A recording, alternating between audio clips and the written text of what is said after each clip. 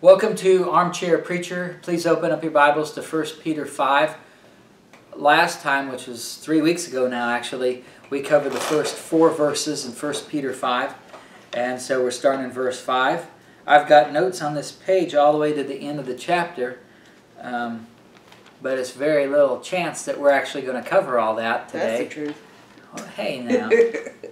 So in the first verse, 1 Peter 5:1, it says the elders. So there's instruction to the elders. Verse 2, they're told to feed the flock of God.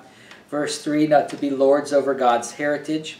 And then verse 4, it shows that they are under Jesus Christ. It says, and when the chief shepherd shall appear, ye shall receive a crown of glory that fadeth not away. And that's a capital S there. We went over chief. We went over good shepherd, great shepherd, chief shepherd last time. So then verse 5 says, likewise. So verse 4 is the relationship between the elders and Jesus Christ, or the chief shepherd. And so then when it says likewise in verse 5, then we know what he's going to be talking about in verse 5 is similar to that relationship between the elders and Jesus Christ. Jesus Christ is called the chief shepherd, but the elders are shepherds as well, because you see from verse 2, feed the flock of God. Well, whoever feeds the flock of God is the shepherd. He's the one that takes care of the flock. Verse 3, neither as being lords over God's heritage, but being ensamples to the flock. So, although Jesus Christ is the chief shepherd, the elders, we're talking about the elders, the leaders of the little flock of Israel, they are considered shepherds as well. And so then verse 5 says, likewise ye younger, submit yourselves unto the elder. So just like you would submit to, the elder would submit to Jesus Christ, it's saying that the younger, or the people who are not elders, they're part of the little flock of Israel, they are to submit themselves unto the elder. Now, at the same time, though, it's assuming that the elder does what they're supposed to do according to the instructions in the first 4 verses. You know, if the elder says, go worship the image of the beast, well, God has said that you'll burn forever in the lake of fire if you do that. So they shouldn't say, well, it says, younger, submit yourselves unto the elder, so I'm going to do that. They are still under the authority of the Lord Jesus Christ primarily. And so the assumption there when you submit yourself is that the shepherds, the elders, are leading them in sound doctrine and in the Word of God, rightly divided. If you look in Acts 5:29, you can see an example, because here you've got, in fact, start in verse 17, it says, then the high priest rose up, this is Acts 5:17, and all they that were with him, which is the sect of the Sadducees, and were filled with indignation, and laid their hands on the apostles, and put them in the common prison. And then in verse 28, did not we straitly command you that you should not teach in this name, meaning in the name of Jesus? And behold, ye have filled Jerusalem with your doctrine, and intend to bring this man's blood upon us. Peter's response is in verse 29. He doesn't say, well, you're the elder because you're the high priest, you're over the God did set those religious leaders over the flock of God. That's how he set up the structure there when he gave the books of the law, when he called Israel to be his people, and set the Levites to be that priestly tribe. So he doesn't say, well, the elder told me to not to teach in Jesus' name, so I'm not going to do it. He says in verse 29, then Peter and the apostles answered and said, we ought to obey God rather than men. So keep in mind, when we're in 1 Peter 5:5, when it says, ye younger, submit yourselves unto the elder, that's assuming that the elder is doing what they're told there in verses 1 through 3. If they are not, if, like that example, they say, bow down, they get money. They decide to, they're an elder, they know that the apostate Israel knows that the little flock is listening to what they say, and so they put pressure, the apostate Israel puts pressure on them, and let's say an elder caves in and decides to go ahead and bow down to the image of the beast because they're giving money and they're threatened with their life if they don't do it. So then they tell the members of the little flock to bow down as well. Then the members of the little flock should do what Peter did in Acts 5:29, saying we ought to obey God rather than men.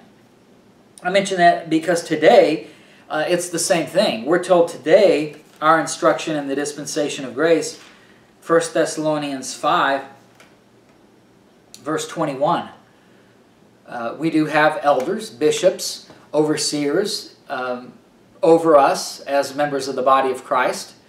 And we're not told we'll just blindly follow whatever they say. And it's good to keep that in mind because that's what most of Christianity does. They don't follow God and His Word. They follow what man tells them. So that's why you've got these megachurch preachers and they pretty much bow down to them and whatever they say. But we're told in 1 Corinthians 2:15 that he that is spiritual judgeth all things. We're told that we have the Holy Ghost as members of the body of Christ. He teaches us the things of God. We're not just mind-numb robots who listen to the preacher and just believe whatever he says no matter how crazy it is. 1 Thessalonians 5:21 tells us that because we have the Holy Spirit, because we're in Christ, and we've got God's completed Word, it says to prove all things, hold fast that which is good. There are certainly some good teachers out there that give some good doctrine, and even among the good ones, there will be some things that are said that are incorrect, including myself. I include myself in there. I don't know what it is that I say that's incorrect. If I did, I would change it. But I'm not perfect. I'm going to say things that are wrong. And so you shouldn't listen to me and say, I believe it because Eric said it. Your authority is God's Word.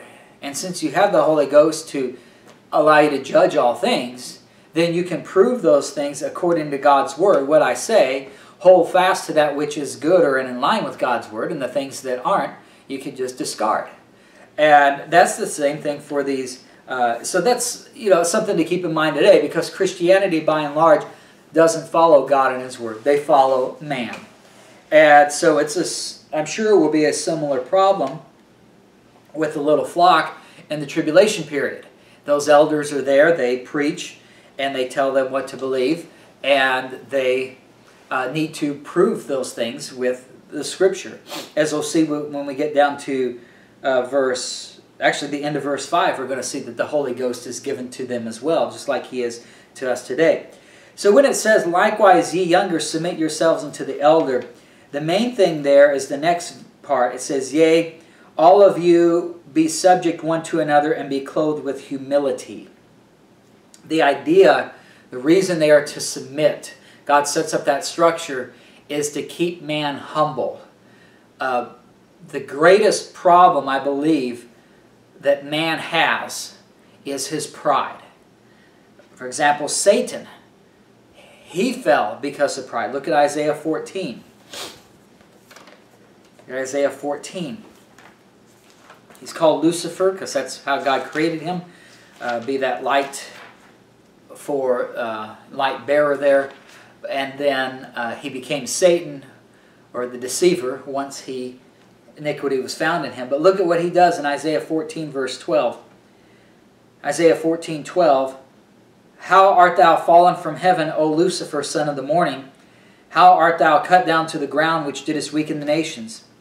For thou hast said in thine heart, and so he says he's cut down to the ground. The reason that he's cut down to the ground, or the reason that he fell, is because of, he says, because thou hast said in thine heart, I will ascend into heaven, I will exalt my throne above the stars of God, or the angels there. I will sit also upon the mount of the congregation in the sides of the north. I will ascend above the heights of the clouds. I will be like the Most High. So Satan exalted himself, and because of that, he was prideful and he fell. The little flock, remember, they're going to be there in the tribulation period, and the Antichrist is going to rule over their region for 7 years. In the last 3.5 years of that, he'll rule over the entire world. Look at the Antichrist. He also, Daniel 11, verse 36, according to Daniel 11:36, the Antichrist also fell because of pride. Daniel 11.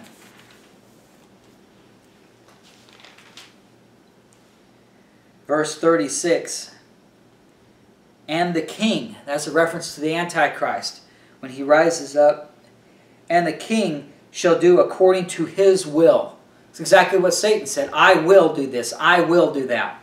The Antichrist comes up and he's going according not to God's will, but to his will.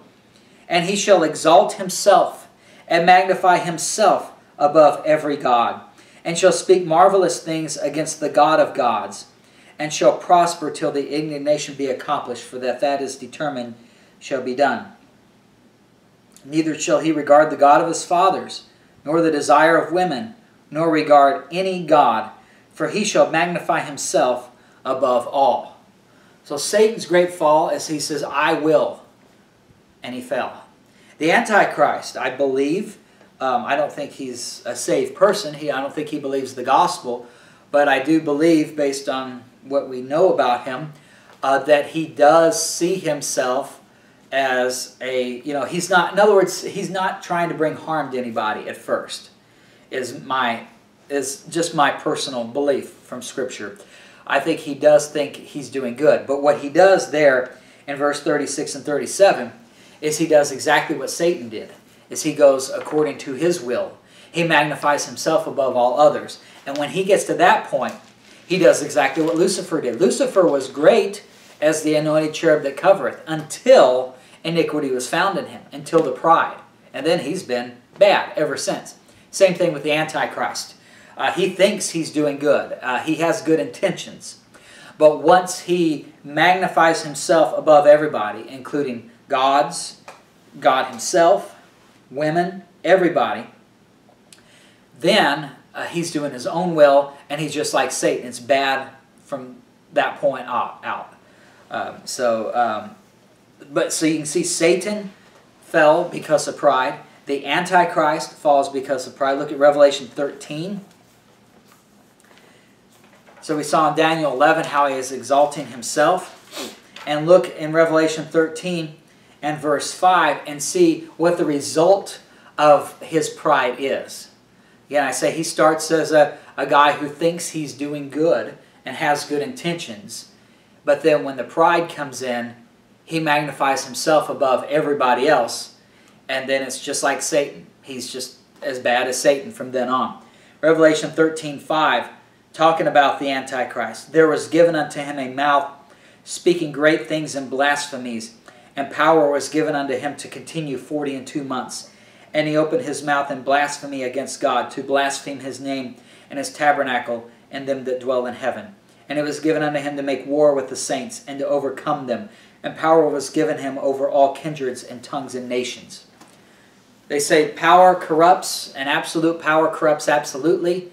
And when you've got this Antichrist here with his absolute power and his pride, following his own will rather than what God's will is, then the results is his blasphemy against God, blaspheming God's name, blaspheming God's tabernacle.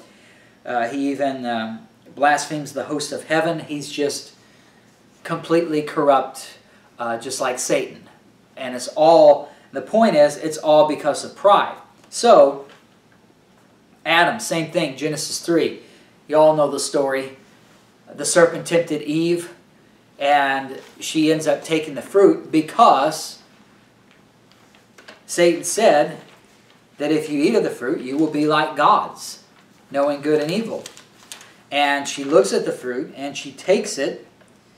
She says in verse 6, Genesis 3:6, when the woman saw that the tree was good for food, and that it was pleasant to the eyes, and a tree to be desired to make one wise, she took of the fruit thereof. If she did not have pride, and she said, well, God's commanded us not to eat of that tree. Yeah, I could be wise with that. I mean, why is it called the tree of the knowledge of good and evil? I must get knowledge if I eat of that. But apparently there's something bad about it. And so I'm going to trust God. I'm going to have faith in Him. And just submit to God and what He told me. And submit to my husband, because He put my husband over me. And so I'm just not going to eat. That would have been a proper response. But if she looks at it and says, it's good for food, it's pleasant to the eyes, and it's desired to make one wise, she's completely ignoring God's will. And she's looking at herself and saying, I could eat of this. Sure, I break God's command, but that doesn't matter because that will be good for me. Now I will be like God, knowing good and evil, because I eat of that tree. So, the fall of Satan, due to pride. The fall of the Antichrist, due to pride. The fall of Adam and Eve, due to pride. So, 1 Peter 5, it makes sense then that Peter says in 1 Peter 5:5, likewise ye younger, submit yourselves unto the elder. Because if they don't submit themselves, then they think they're better than everybody else. Then it doesn't take long before they think that they're better than God, no better than God, don't believe the Bible, follow their own will, and just be a corrupt person going headed for the lake of fire afterward. If you go to Proverbs 16, I wrote on your outline that pride is a major issue for apostate Israel. Proverbs, although they're, all Scripture is profitable, primarily Proverbs is written for the little flock of Israel going through that tribulation period, to have some wisdom to believe God and His Word over Satan and the lie program perpetrated by the Antichrist and apostate Israel. And look what Proverbs 16:18 says. Very popular. There are certain proverbs that people know about, and there are other ones that people don't have a clue about. They've never heard, like Proverbs 21:19. It is better to dwell in the wilderness than with a contentious and an angry woman. You'll never hear anybody from the pulpit read that one. You won't see that stitched on a pillow. Probably because the woman would be stitching the pillow and she doesn't like that verse. Well, you won't hear it. You just don't see the men in church because if it's hunting season, they're in the wilderness. To get away from their wives. Yeah. Why else do you think men go out hunting or mow the grass for hours? There's a guy in our subdivision, he says, somebody is out there mowing the grass for 5 hours and mowing other people's grass. Yeah. And you think, why they did that? Well, they must not want to be inside. It's 90 degrees with the heat index is 105, and yet they're out there for hours mowing the grass. It tells you something. But the point is, certain verses are taken, and this is one of them, Proverbs 16:18. Pride goeth before destruction, and a haughty spirit before a fall. And we've seen that. Satan fell because of pride. Antichrist falls because of pride. Adam fell because of pride. So, and then it says, verse 19, better it is to be of an humble spirit with the lowly than to divide the spoil with the proud. It's better to have nothing in this world and to have faith in God than to have everything in this world and turn your back on God. And that's an important proverb for believing Israel to remember, because that's the choice that they have to make. When the Antichrist controls the economic system and they can't buy or sell or have anything, a process in that, if they don't take the mark of the beast, well, they're given up their economic possessions and their basic food even in order to believe God. But if your attitude is, I want to exalt myself, I want to get ahead in this world, then you end up falling because you stop having faith in God to take care of you, and you start, and spiritually speaking anyway, physically and spiritually for the little flock, but for us today, at least spiritually speaking. And we're going to get to that when we get to verse 7 in 1 Peter 5. So you end up giving up on God and His will for you, and you do your own thing, and the fall comes, because now you don't have faith in God, and when you don't have faith in God, you've sinned. And that's a dangerous thing for the little flock. It's dangerous for us today as well. The main reason people never believe the gospel is because of pride. And even after they believe the gospel, the reason they don't believe Christ in you is because of pride. So it's certainly applicable today, but even more so for the little flock, because also tied to them, it's not just spiritual prosperity. The pride has to go with the material as well.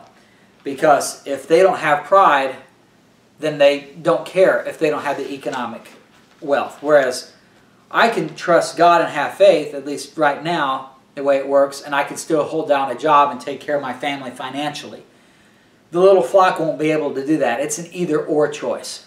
You either choose to believe God and His Word and lose all your worldly possessions, or you choose not to believe God and His Word and you can get rich in the things of this world. So pride is even a bigger issue for Israel than it is for us today because of the tie into the economic system that they have. And actually, a lot of the world does have that same tie today, but right now we're okay, at least in the United States. So pride is a major issue for apostate Israel. I wrote, because the sin nature is envious. Go over to James 4. You see very similar language in James 4. In 1 Peter 5:5, he says, likewise, ye younger, submit yourselves unto the elder. Yea, all of you be subject one to another, and be clothed with humility. For God resisteth the proud, and giveth grace to the humble. Humble yourselves, therefore, under the mighty hand of God, that He may exalt you in due time. So now let's read the James 4 passage.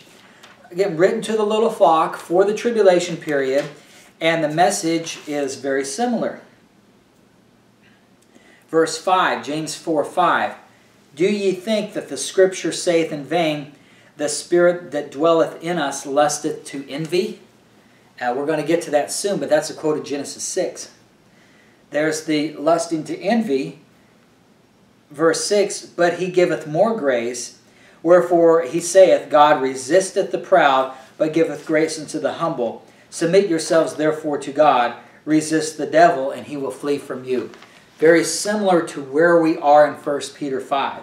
Now go over to Genesis 6, because I mentioned, so God resisteth the proud, but giveth grace unto the humble. I mentioned that James 4:5, the Spirit that dwelleth in us lusteth to envy. That's a quote of Genesis 6.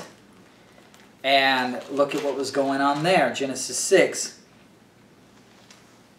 verse 5. And God saw that the wickedness of man was great in the earth, and that every imagination of the thoughts of his heart was only evil continually. That's what the spirit that lusteth to envy is, a quote of the thoughts of his heart was only evil continually. When you are prideful, when you're thinking of yourself above God and His will, then the result is you're going to cast away the thoughts of God and what you know about Him, and you're only going to have evil thoughts and only follow those. It's significant that this verse is quoted from Genesis 6 because, as you know there in Genesis 6, the context is Noah. Because verse 8, Genesis 6:8, but Noah found grace in the eyes of the Lord. Well, remember what he said? God giveth grace to the humble, but He resisteth the proud. We saw that in 1 Peter 5. We saw that in James 4. So how did Noah find grace in the eyes of the Lord? He was humble. He had these evil thoughts in his heart because the heart is deceitful above all things and desperately wicked, according to Jeremiah 17:9. But Noah says, I also know that God created me, that He is worthy of worship, and that I should not trust in my own righteousness because it says filthy rags. Therefore, I'm going to believe God and trust in Him. I'm going to be humble and not exalt myself in pride above God and do what I want to do. But I'm going to do what God has me to do.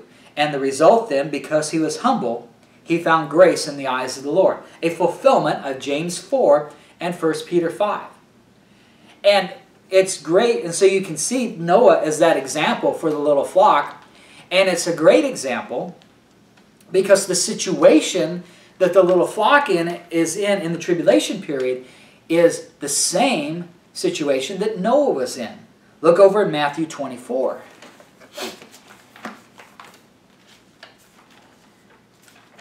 In Matthew 24 and verse 3, the disciples asked Jesus the question. It says, they asked Him, tell us, when shall these things be, and what shall be the sign of Thy coming and of the end of the world? So they're asking about end time events. And the things that are mentioned here in Matthew 24 relate to that 7-year tribulation period. And look at what Jesus says later on in Matthew 24. He says, down in verse 37, But as the days of Noah, that's Noah, but as the days of Noah were, so shall also the coming of the Son of Man be. For as in the days that were before the flood, they were eating and drinking, marrying and giving in marriage. You notice those things are of the flesh. It's my pride. It's, I'm going to eat, I'm going to drink, I'm going to get married, I'm going to give in marriage. It's nothing about what does God want me to do. How does God view these things? I'm a wretched man because of my wickedness in my heart. I'm going to have faith in God to save me. It's none of that.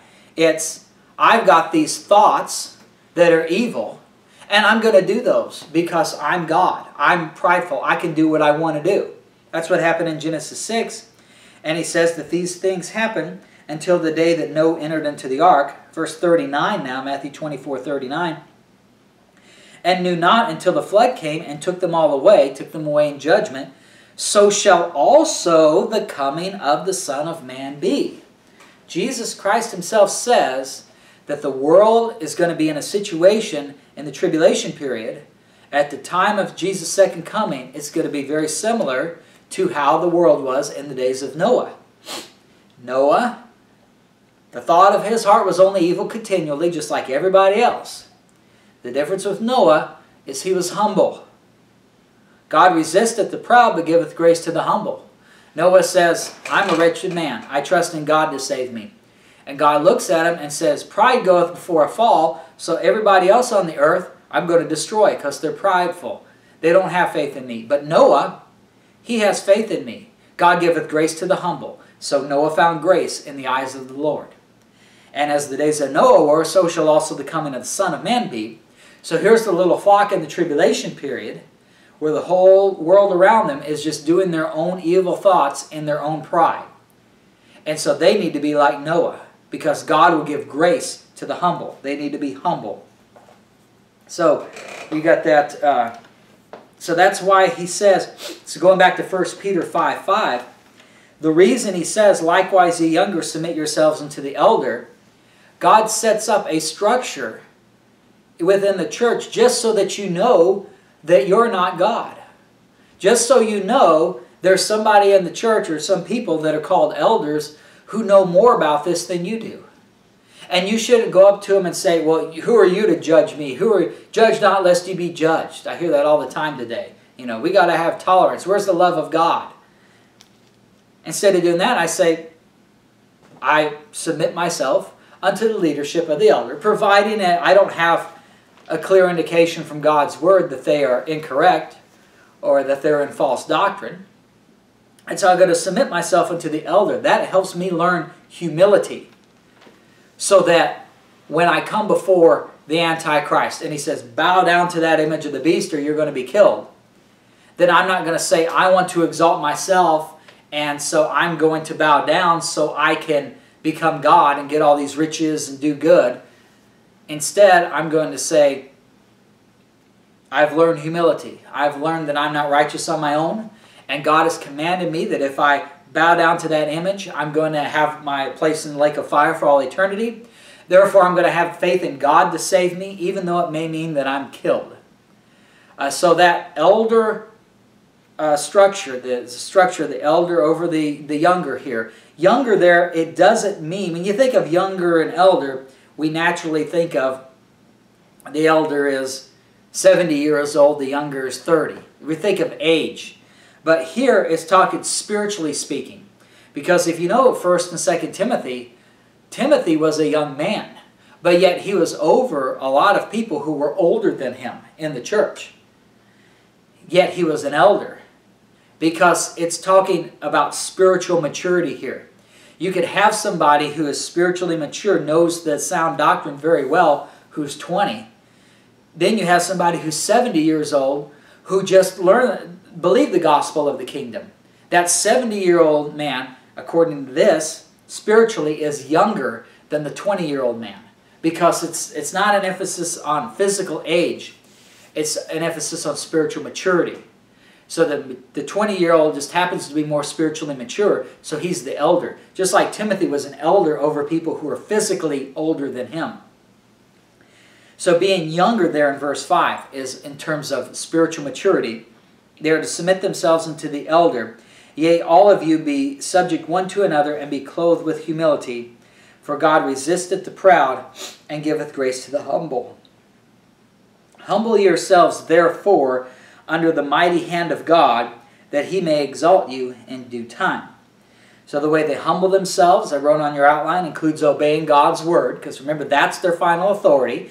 If the elder tells them something different, contrary to God's word, they ought to obey God rather than men. So the way they humble themselves, therefore, under the mighty hand of God, is first, Scripture is their authority, and then, because God has set up elders over them, then they are to submit themselves to them. You notice from verse 3 we covered last time, neither as being lords over God's heritage, but being ensamples to the flock. We mentioned that ensamples is an internal thing. They're showing forth God's charity, God's love, the fruit of the Spirit. They're seeing God living through them, the Holy Ghost living through them. And so they are ensamples to the flock. They are showing what they should be doing internally. And so the way that the younger, spiritually speaking younger, humble themselves under the mighty hand of God is they recognize first God's word as their final authority. And then they're seeing the ensamples of these elders who are also, verse 2, feeding the flock of God. So they're getting God's word. They're seeing God's word living through the elders. And so then they say, I'm going to submit myself to the authority of the elder, providing that it's in line with God's word. And by doing those two things, then they have humbled themselves under the mighty hand of God. Then it says, that last part of that verse, that he may exalt you in due time. Due time, I wrote on your outline, is Jesus' second coming. We've already seen that in this chapter. The elder, in verses 1 through 3, is commanded to feed the flock of God, not go after money, be ensamples to the flock. And then it says in verse 4, and when the chief shepherd shall appear, ye shall receive a crown of glory that fadeth not away. So the reward for the elders comes at Jesus' second coming, when the chief shepherd shall appear. That's Jesus Christ being the chief shepherd. Therefore, their reward comes at Jesus' second coming. So when 1 Peter 5:6 says, humble yourselves therefore under the mighty hand of God, that he may exalt you in due time is the second coming. The Antichrist is ruling over the world in that tribulation period, and so he's not going to exalt them. God is not going to exalt them under there because the Antichrist is ruling. Power is given unto him, as we read earlier in Revelation 13, for him to speak these great blasphemies for 40 and 2 months. So the due time isn't when Satan and his lie program is at its peak. The due time for them is when God overthrows them at the end of the tribulation period. Jesus Christ comes back. He sends his angels. Babylon is overthrown. Revelation 17 and 18 describes that. Jesus Christ will gather up those who are against him, and there'll be a great battle in the valley when Jesus comes back. He sets his feet upon the Mount of Olives, and then there's this battle under the authority of the dragon, which is Satan, the beast, which is the Antichrist, and then the false prophet as well. That unholy trinity. And there's that battle, and the Lord Jesus Christ destroys Satan's forces at that time. And then he resurrects the little flock who's been killed. All the believing remnant in Israel's program, they're resurrected. All those who are still alive. And God takes all of those people, brings them into the kingdom. So just like the elders receive a crown of glory when the chief shepherd appears at Jesus' second coming, then the younger, they are exalted or glorified, crown of glory for them, at Jesus' second coming. That would be due time. They can't expect it to happen now. You know, in today's world, you see that all the time. You want something, they want it right now. They wanted it yesterday. They can't wait. But God says, look over in Romans 5.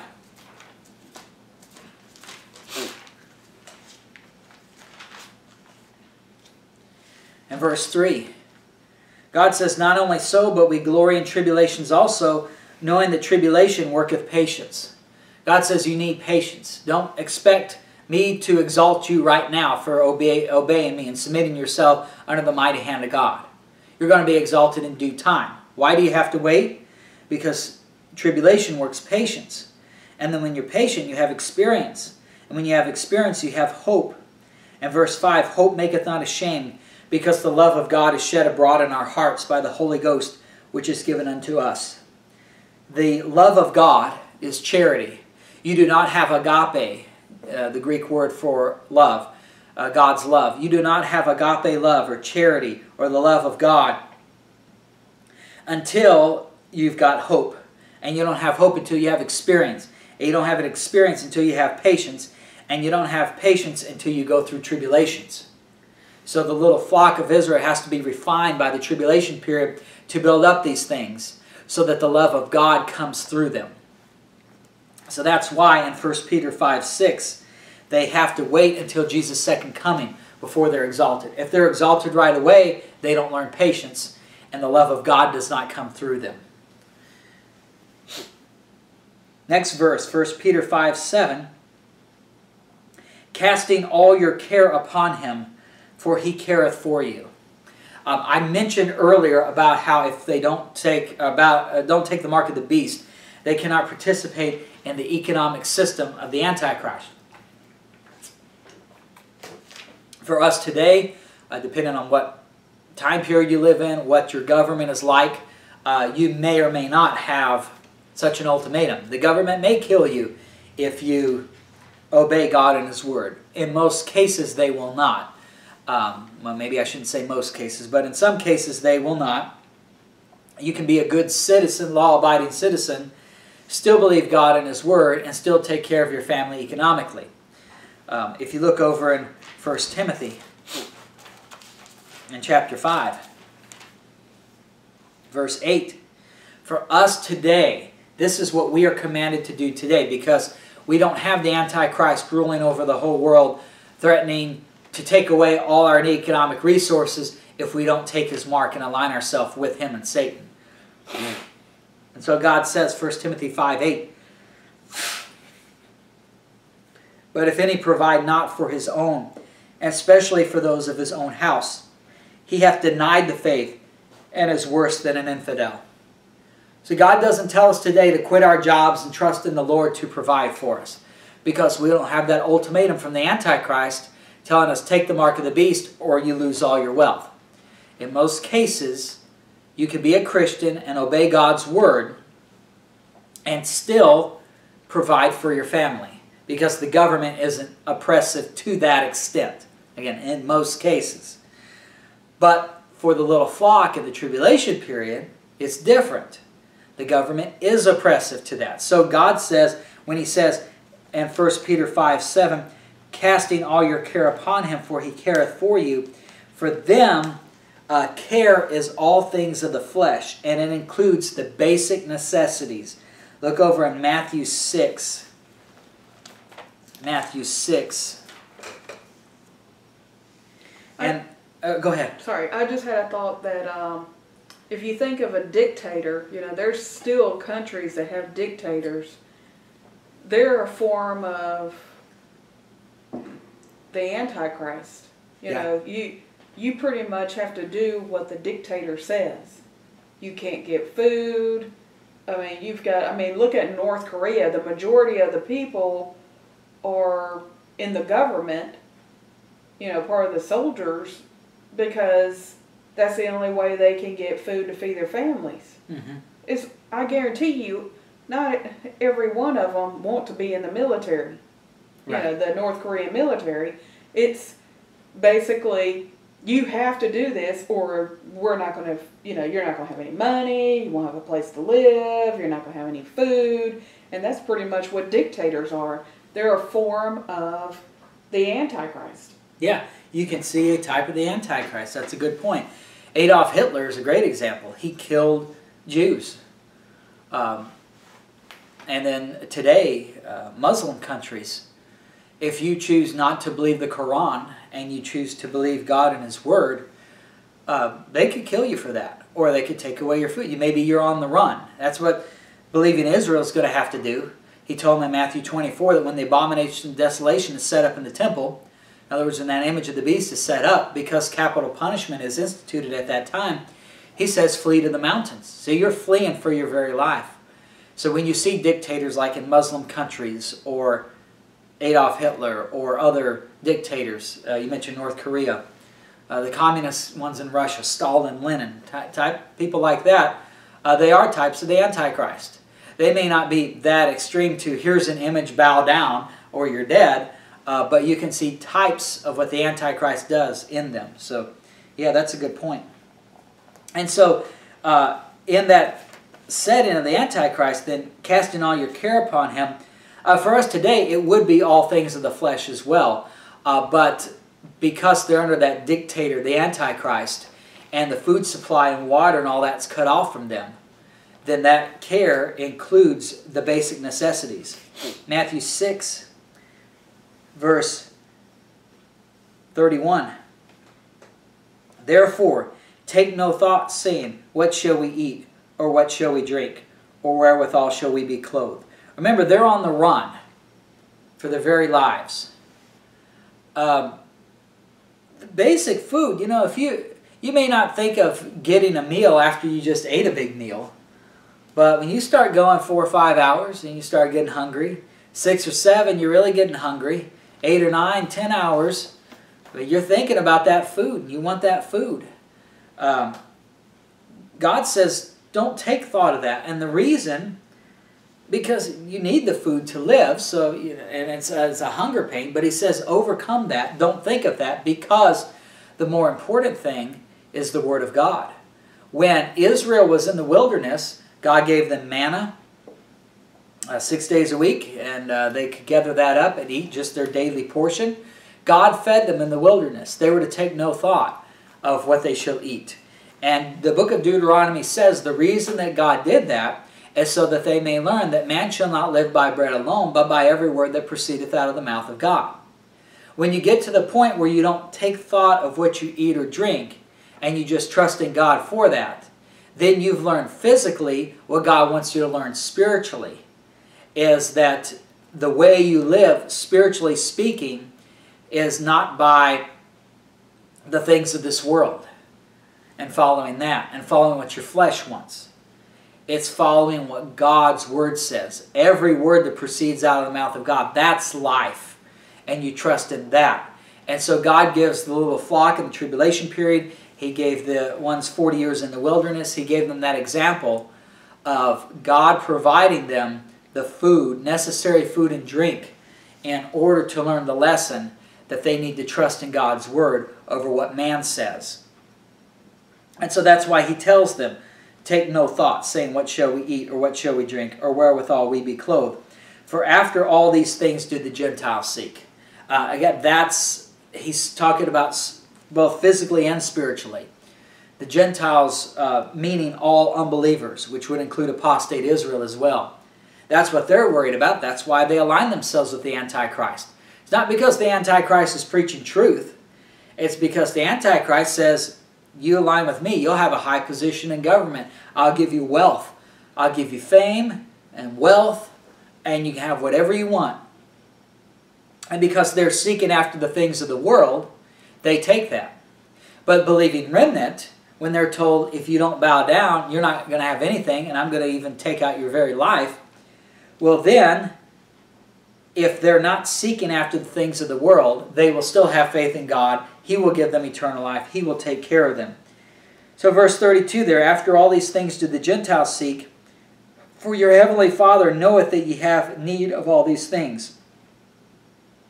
But seek ye first the kingdom of God and His righteousness, and all these things shall be added unto you. Take therefore no thought for the morrow shall take thought for the things of itself. Sufficient unto the day is the evil thereof. And you may think, what does that mean? Sufficient unto the day is the evil thereof. Basically all it's saying is that the morrow, meaning the things of this world, is going to take thought for the things of itself. The world will continue to follow the lust of the flesh so that the economic system keeps going, is basically what it's saying. And the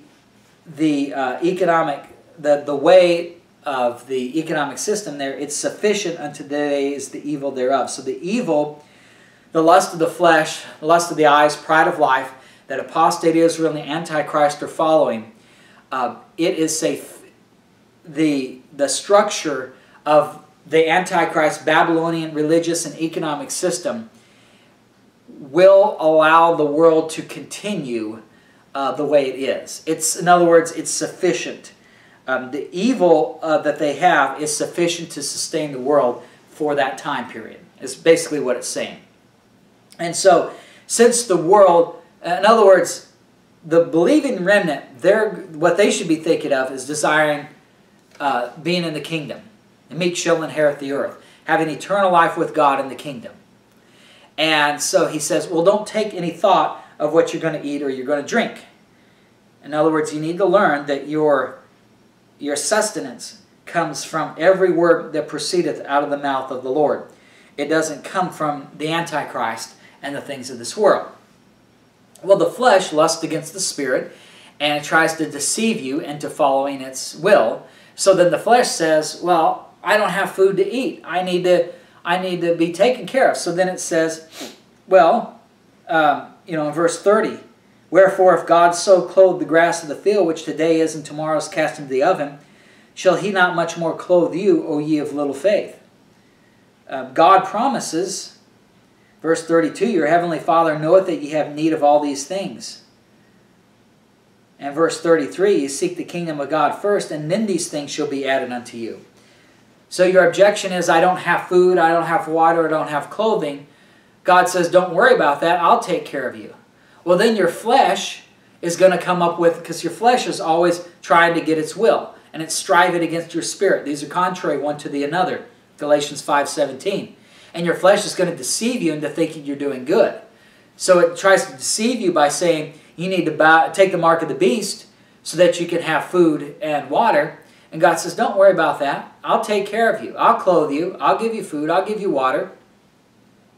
And then your flesh then says, but the world is so bad. Remember, the flesh is desperately wicked, so much so that it will take the good or God position to try to get you to follow its flesh.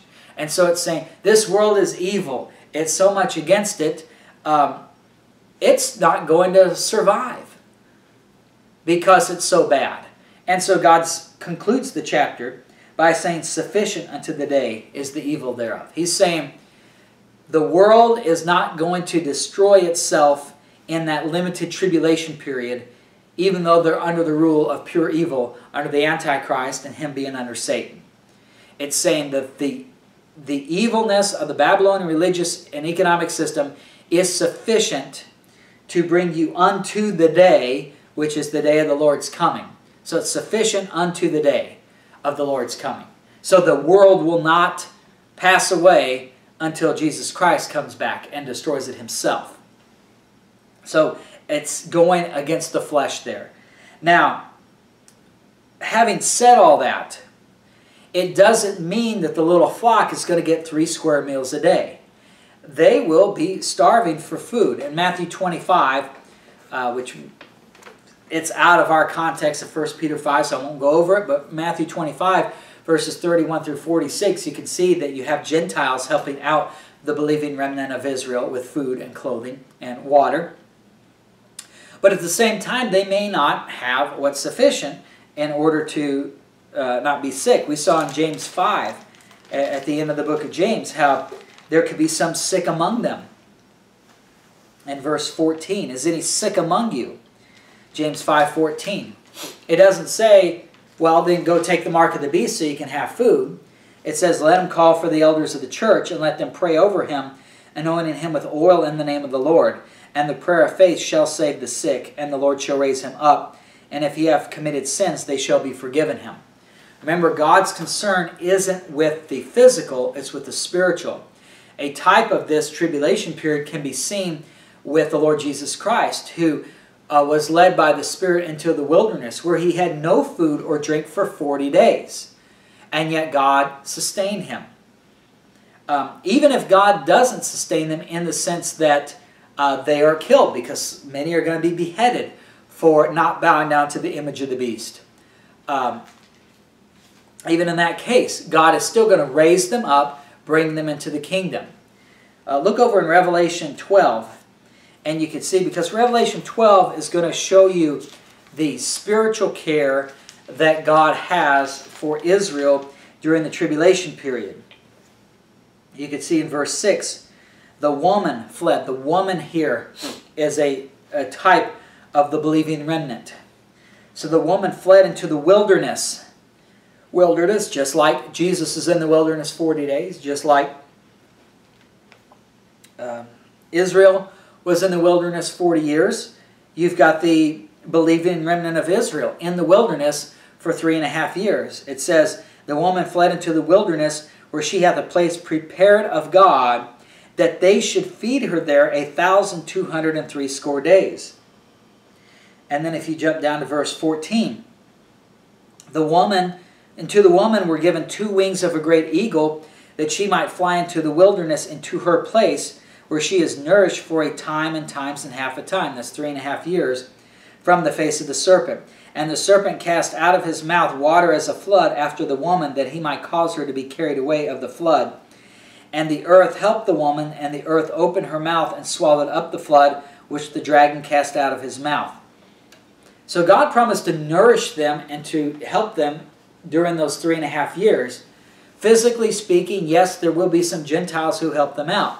But they may not have food to the point where they get sick. Well, then they anoint them with oil, and God says He will heal them. They may be beheaded. They could be killed. They could have an arm or a foot or a leg cut off or an eye plucked out. Mark 9, I believe it is, talks about those things.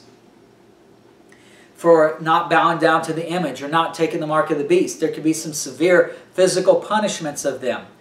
And yet God says He takes care of them, because the most important is spiritually speaking. So when you go back to 1 Peter 5:7, and it says, casting all your care upon Him, for He careth for you.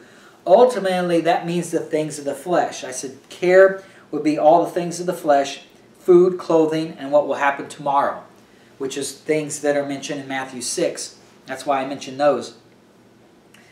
The way God, my point on all this is the way God cares for them is He helps them spiritually, nourishes them spiritually. He may or may not do it physically, but He at least nourishes them spiritually, because He wants them to learn the lesson that Jesus learned. Remember when Jesus came out of that 40 days and nights without eating or drinking, that when He was tempted by the devil, He says, man shall not live by bread alone, but by every word that proceedeth out of the mouth of God.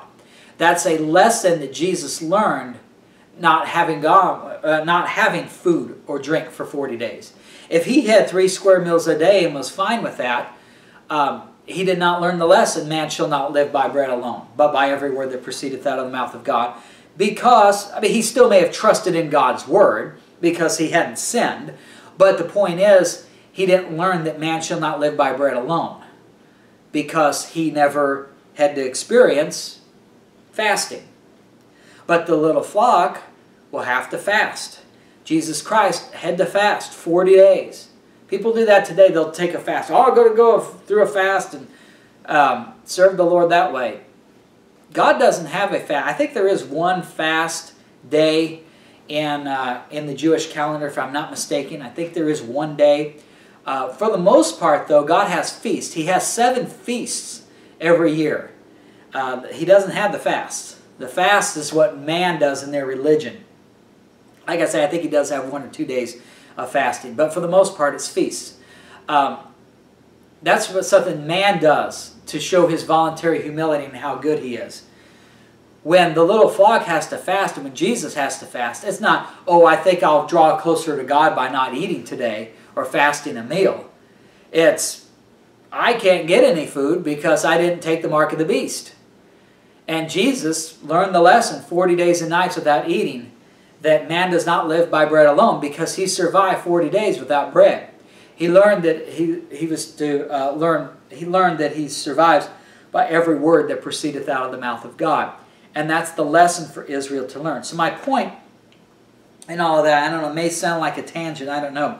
But in 1 Peter 5:7, when it says, casting all your care upon him, for he careth for you. The little flock needs to recognize that God cares for them spiritually, first and foremost, because the spiritual is what will survive for all eternity, regardless of what happens to the body. Whether today you get eaten up with cancer and die early, you die in a car accident, or you live like my grandmother, almost 106 years old. Either way, there will come a day when you go to the grave and that body that you had will do you absolutely no good. But your soul and your spirit will live forever. So God is concerned that you believe the gospel, you trust in him, so that you may have eternal life with him in his kingdom. And then he'll give you a new body. Since the body that we have today is temporal or temporary, we don't have to worry about that. And so when it says, casting all your care upon him, for he careth for you, most people think of, well, God's going to provide me the food, or provide me the water, provide me what I need. Physically speaking, that may or may not happen for the little flock. God is concerned with their spiritual maturity. If he gives them everything they need, physically speaking, then they may be prideful. Pride goeth before a fall. Then they start trusting in themselves rather than trusting in God. Unfortunately, God oftentimes has to take away the physical so that we will humble ourselves before God and learn that God will take care of us spiritually. So when the little flock is told to cast all your care upon him, basically it says, don't worry about you're on the run from the Antichrist. You can't buy food. You can't take care of your family because the government has kept you from doing that unless you give your soul to the devil. So you don't want to do that, so you go on the run, and you may or may not have food. You may get sick. You may have to not go without food for many days. But God still cares for you. Cast your care upon him, and instead of following the things of the world, believe God and his word. Allow the scripture to edify you, so that when you are tempted to take the mark, bow down to the image of the beast, follow what false doctrine says, then you're strengthened in the inner man, even though you may not be strengthened physically because you haven't eaten. And God is nourishing you, spiritually speaking, for that entire tribulation period. For the 3.5 years that we've read about in Revelation 12, when the mark of the beast is instituted, the last 3.5 years of the tribulation period. So if they don't worry about the things of the world, then they won't fall to temptation. And then they'll spend their time in God's word and being strengthened in the inner man, so that they'll be stronger to endure unto the end of the tribulation period. And then they'll be better qualified to rule and reign with Christ in God's earthly eternal kingdom. So the point is, casting all your care upon him, for he careth for you. It's a verse that is stitched on a pillow, put on a poster. It's a verse that people take out of context all the time and try to apply it today. And it does apply in the sense that we should not follow the things of the flesh, but it doesn't mean that if you quit your job, God's going to give you a meal and give you water and everything that you need physically speaking. In this dispensation, we're told, 1 Timothy 5:8, that if you do not provide for yourself and your household, you are worse than an infidel and have denied the faith. So for us, that part is the opposite. For the little flock, they are to abandon their jobs and their wealth because they're forced to in order to have faith with God.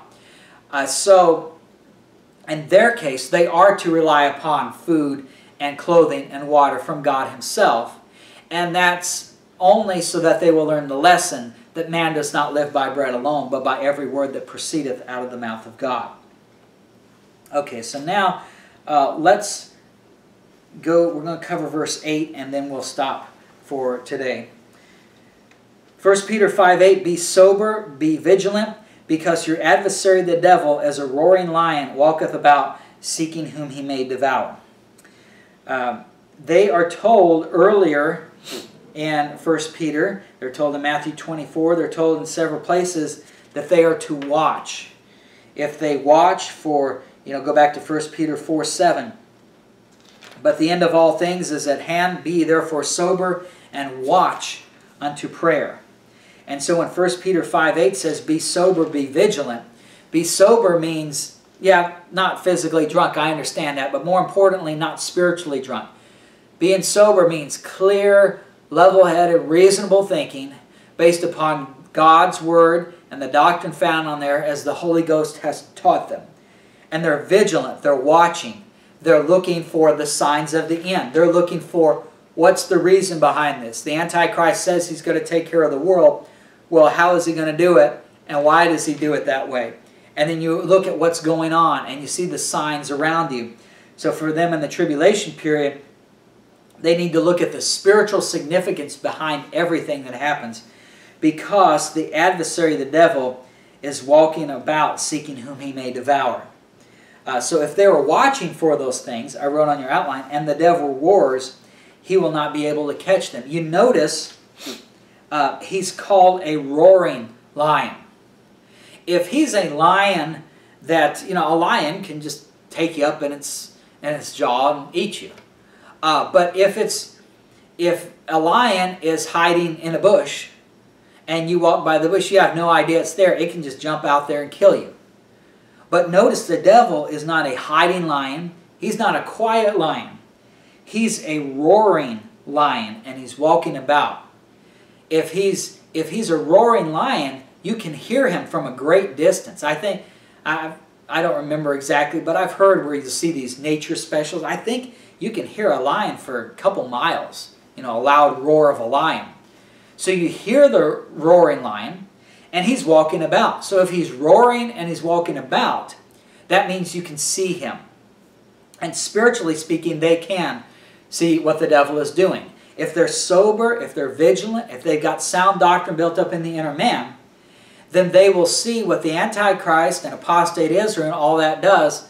They will see that as a roaring lion. A roaring lion, if all it does is roar, it can't do anything to you. It could scare you. You can run from it. You can be afraid. But if you know that that lion cannot devour you, then there's absolutely nothing to be afraid of. A roar is a scare tactic. And that's what the devil does through the Babylonian religious system. The devil is not able to destroy the souls of the little flock. He can kill the body, but he can't destroy the soul. And so his threat, even up to killing the body, is just a roar.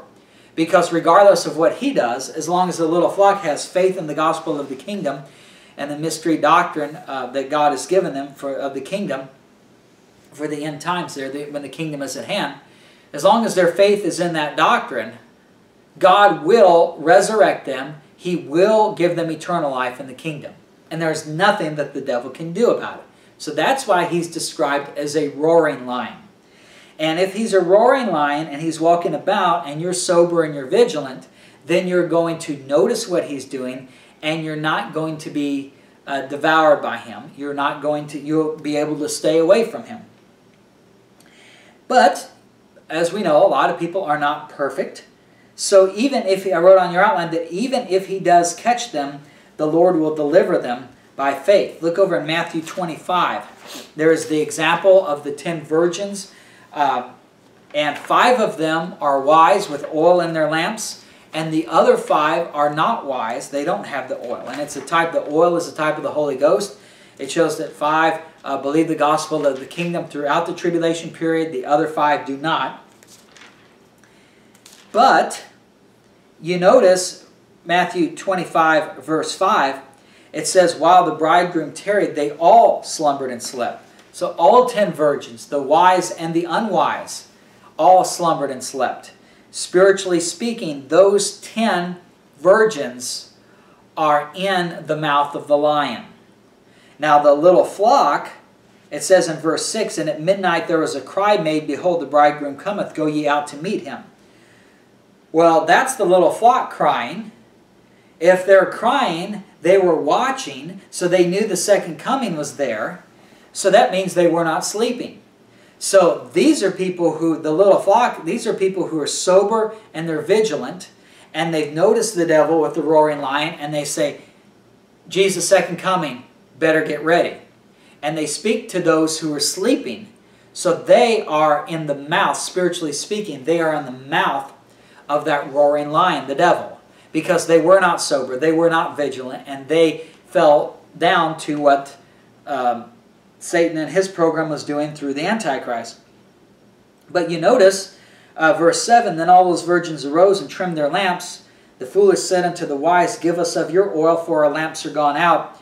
But the wise answered, saying, not so, lest there be not enough for us and you. But go ye rather to them that sell and buy for yourselves.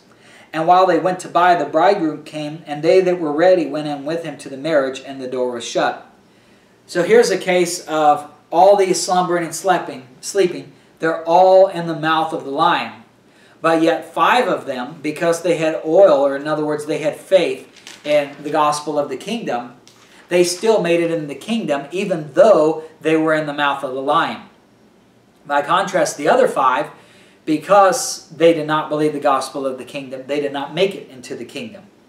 But it shows, first and foremost, you want to be part of that little flock that is sober and vigilant, so that when the roaring lion comes, you don't even get in his mouth, and you know, here's the second coming. Because without that group of people watching, then there wouldn't be a group to warn the people who are sleeping, and then they would continue to sleep. So in other words, for all Israel to be saved, ideally, they all need to be part of this little flock to warn the other ones who are not part of that flock, so that they may be saved at the end, so that they may believe the gospel of the kingdom.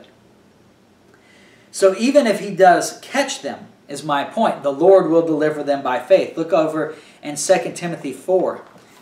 Look at what Paul says. This is at the very end of his life. 4:17. Notwithstanding, the Lord stood with me and strengthened me, that by me the preaching might be fully known, and that all the Gentiles might hear, and I was delivered out of the mouth of the lion.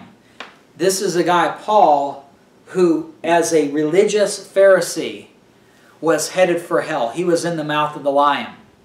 And in Acts 9, the Lord Jesus Christ saw him from heaven and said, Paul, Paul, why persecutest thou me? And the gospel is preached unto him, and he believes. He was in the mouth of the lion. He was following apostate Israel, but God delivered him out of the mouth of the lion because he had faith in the message that God gave him. Similarly, for those 5 virgins who were wise. They were wise in that they believed the gospel of the kingdom, but then they got distracted by the cares of this world and they were asleep. They were in the mouth of the lion.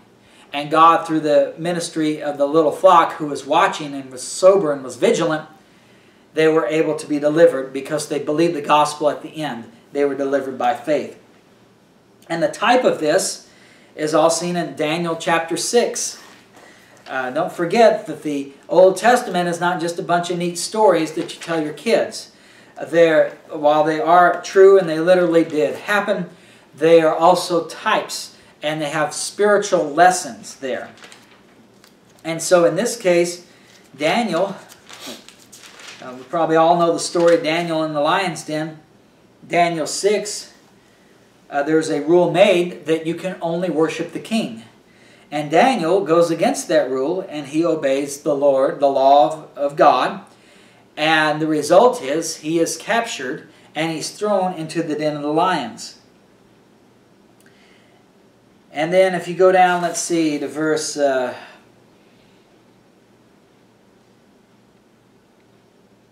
16, Daniel 6:16. Then the king commanded, and they brought Daniel and cast him into the den of lions. Now the king spake and said unto Daniel, Thy God whom thou servest continually, he will deliver thee. Promise of deliverance like we've seen with Paul, like we've seen with the little flock in 1 Peter 5. But here's Daniel cast into the den of lions. And then if you go down to verse 21, Then said Daniel unto the king, O king, live forever. My God hath sent his angel, and hath shut the lions' mouths, that they have not hurt me. For as much as before him innocency was found in me, and also before thee, O king, have I done no hurt. Then was the king exceeding glad for him, and commanded that they should take Daniel out of the den. Spiritually speaking, this is exactly what happens to Israel in the tribulation period. They are cast into the lion's den. The chief lion, Satan himself, roaring lion, walking about, seeking whom he may devour. And if they're sober and they're vigilant, they're in that lion's den, they know where he is. They hear him. They know what he's going to do, spiritually speaking, because God said in his word exactly what he's going to do. And so they don't fall for any of his tricks. And because of that, they don't go into the mouth of the lion. But even if they do lose faith, not believe the gospel of the kingdom, and they are in the mouth of the lion, that lion does not actually destroy them, spiritually speaking, until the second coming. And so there's still a believing remnant that are sober and vigilant and watching, that can warn them and wake them up from their slumber. And then they believe the gospel of the kingdom, and the Lord will deliver them from the mouth of the lion. You notice Daniel, he doesn't say, he says he has shut the lions' mouths that they have not hurt me.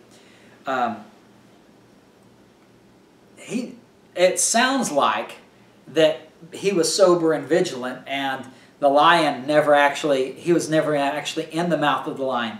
But even if he was, the Lord kept him from being hurt by the lion. The lion's mouth did not crush him. The point is, God delivered him from the lion's den. Spiritually speaking, that's what the Lord does for the little flock of Israel. So what he says, 1 Peter 5:8, be sober, be vigilant, because your adversary the devil, as a roaring lion, walketh about seeking whom he may devour. The devil cannot destroy the souls of Israel. And they got a type of that with Daniel in the lion's den. All right, we're out of time, so we'll close there. We'll pick up in verse 9 next time. Let's close with a word of prayer. Dear Lord, we thank you for your word. And as we see in the tribulation period, there is great resistance from family members, from people in religion, from just most of the world itself, and Satan and his program, to keep them from believing God and his word. But yet you've poured out your Holy Spirit upon them, and you've given them your word, you've given them elders, you've given them a way for them to believe your word and to be spiritually strong.